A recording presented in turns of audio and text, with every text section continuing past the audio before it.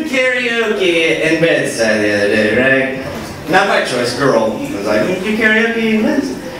And I go up there and I pick Juicy to do, because I'm a big Christopher Wallace fan.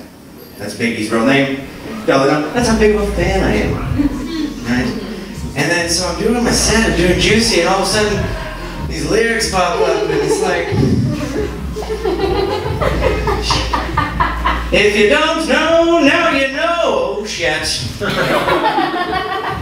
do know what's coming up next. What do I say? I panicked. I said my own name, guys.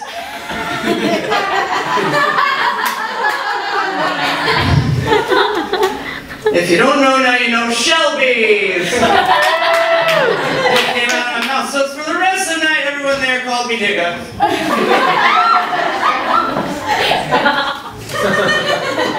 Very traumatic experience. But everyone was in good fun. I walked up to the bar afterwards. He's like, "Hi, Nick. That shit was hilarious." You said. And then Shelby. And to see on the house. I feel bad. I was like, "Thanks, man. Thank you." I started walking away. He's like, "What? No tip?"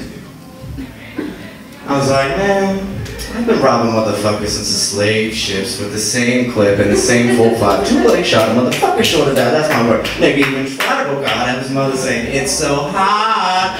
Yes, love your fucking attitude. Some nigga play pussy that's a nigga that's getting screwed and bruised up from the pistol whipping. It's on the neck, from the necklace gripping.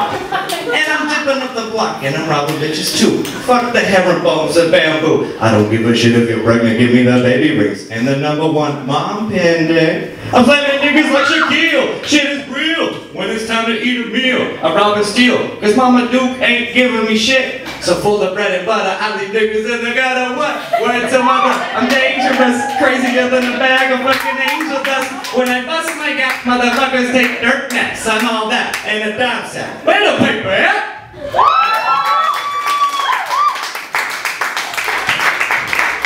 Thank you guys, I'm Shelby Hemstock.